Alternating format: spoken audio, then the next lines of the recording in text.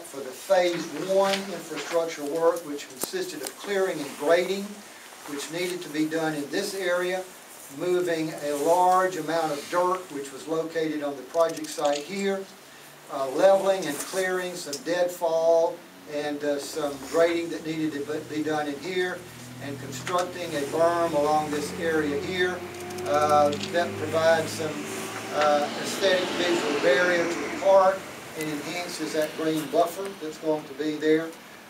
That work was completed expeditiously, and so now that has been completed. You also know that we have announced bid request for the second bit of work that needs to be done on the park to support this project. And this is the infrastructure work which will put in the roadway here. We'll also put in the storm water.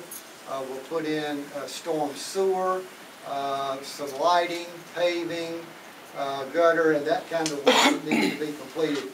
We have worked through the process with some pre-bid meetings, which we hosted on the 10th. We had a good attendance for those, and we have called for bids on the 24th, so we expect to receive those bids on the 24th and then get that information to you so we can make an announcement fairly quickly on the award of that contract. If you haven't had an opportunity to drive down St. Augustine Road and take a look at the project, do it. I would encourage you to do so. It's really looking good out there.